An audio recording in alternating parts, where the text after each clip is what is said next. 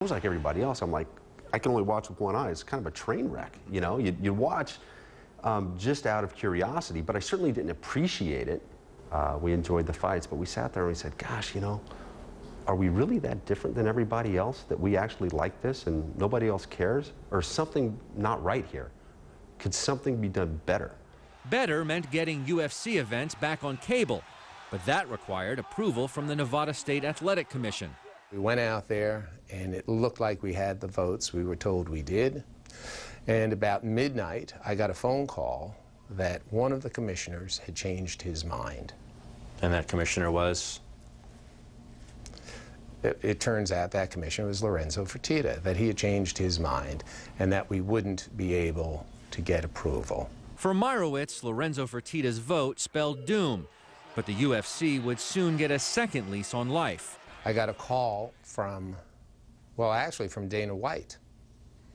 And Dana White said, I have somebody who wants to buy this. You'll never guess who. And you had no idea who? I said, give me one guess. Lorenzo Fertitta. He said, how did you guess? I said, call me lucky. I think he was a bit surprised when we said we'd like to buy the whole thing, but ultimately, you know, he decided that it was the right time to pass on and move on.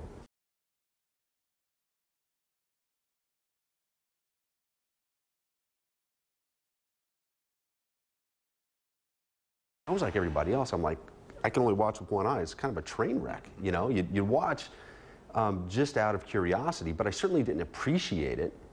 We enjoyed the fights, but we sat there and we said, gosh, you know, are we really that different than everybody else, that we actually like this and nobody else cares? Or is something not right here? Could something be done better? I got a call from, well, actually from Dana White. And Dana White said, I have somebody who wants to buy this. And it just had reached a point where I really didn't want to do this anymore. Dana came to me and said that he had heard that the owner at the time was looking to sell the business, or that the business was going to trade. He said, you should give Bob a call. I cold called him. They named a price, we did a deal. It was just as simple as that? Just as simple as that. I think he was a bit surprised when we said we'd like to buy the whole thing, but ultimately, you know, he decided that it was the right time to pass on and move on.